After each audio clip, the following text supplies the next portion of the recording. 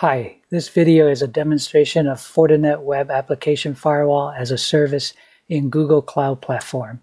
I'll walk you through subscribing to the service and display some basic configurations to get started. FortiWeb Cloud WAF-as-a-Service is easy to deploy and enables rapid application deployment in public cloud while addressing compliance standards and protecting mission-critical hosted applications against known and zero-day threats. Deployment is quite simple. All you have to do is find the FortiWeb WAF-as-a-Service in GCP Marketplace. Once located, click on Subscribe to FortiWeb Cloud WAF-as-a-Service to begin the subscription process. A window will appear for you to complete your subscription process by clicking on the Subscribe option on the bottom right corner. With the subscription active, let's log into the FortiWeb Cloud account. And this is where you actually log in. So if you already have an account, click on Login on the top right corner. Otherwise, register for a new account.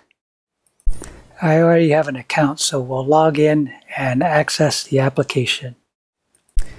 Now, let's add an application into the FortiWeb Cloud account by clicking on Add Application on the top right corner. Now, let's enter the information requested: application name, and a domain name. And once that is completed, the next step is FortiWeb Cloud will validate the IP addresses associated with the domain name. And you can select the associated IP address, or if that's not correct, you can click on the custom button to enter a specific IP address. We'll stick with the default and click on Test Origin Server to validate that FortiWeb can connect to that. And you can see up on the top right, it comes back test successful.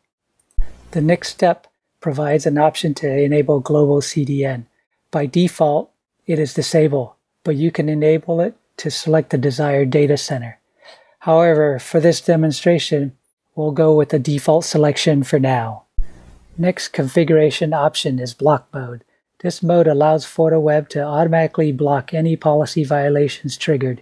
In this initial configuration, the block option will remain disabled, so application access can be tested and false positive alerts are remedied before enabling block mode. The mode can easily be enabled in the future. Now let's click Save to move on to the next configuration step. The last step displays DNS configuration information, specifically the CNAME needed to update your DNS record with your provider. After the DNS records are updated, user traffic accessing your applications are directed to FortiWeb Cloud WAF-as-a-Service instead of your back-end server. Jot down the CNAME to update your DNS records and click Close to complete the deployment.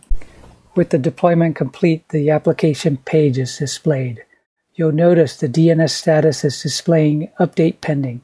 This will change to OK after the CNAME is updated with your DNS provider for your DNS record. Clicking on FortiWeb Demo Name displays the application dashboard. The dashboard shows all the threat analytics data processed by FortiWeb. Since this is a new deployment, there's not a lot of threat data available. FortiWeb Cloud starts with default security policies enabled, and it automatically detects known attacks and HTTP protocol violations.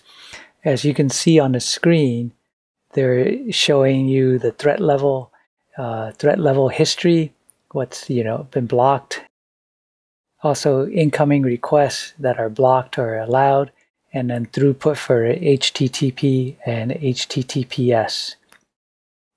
FortiWeb Cloud also offers advanced security policies, so let's walk through enabling some of those features by clicking on Add Modules to display all the options.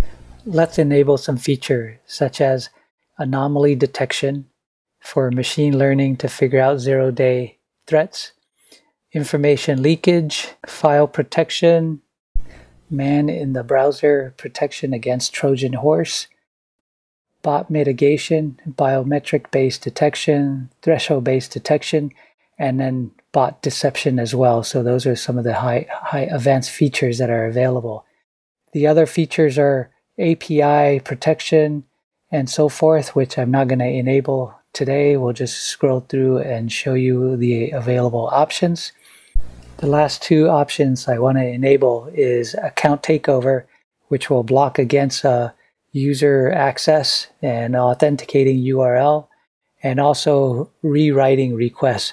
So you can change the structure of the request from the client and then forwarding to the web application. So once completed, click OK to save, and it saves successfully. So the options are available on the left-hand side as you scroll down. So we'll look at the advanced features that were enabled.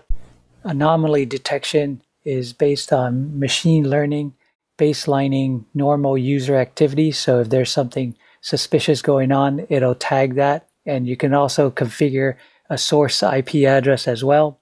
Next is information leakage. Any of the PII information you want to identify or create exception rules as well. Next is file protection, and here you can select the different types of files, Trojan, antivirus, and so on. Let's look at bot mitigation. First one is biometric base, meaning mouse clicks, cursor movements, keyboard clicks, and so forth. There's also threshold bots, so covering known bots, crawler, vulnerability scans, and then the deception as well. So bot deception inserts a link to see if the bots will click on it. During the setup, we left block mode disabled, and to enable it, it's in the upper right corner where it says block mode on or off, and just toggle that switch to enable it. One final thing I want to show you is this deployment is also documented in the user guide. So if you go back to the marketplace under FortiWeb Cloud WAF, there's a user guide. Click on that, expand subscribing to FortiWeb Cloud WAF-as-a-Service, and a subscription page for GCP, and I'll walk through the same scenarios that I've walked through. Thank you for your time.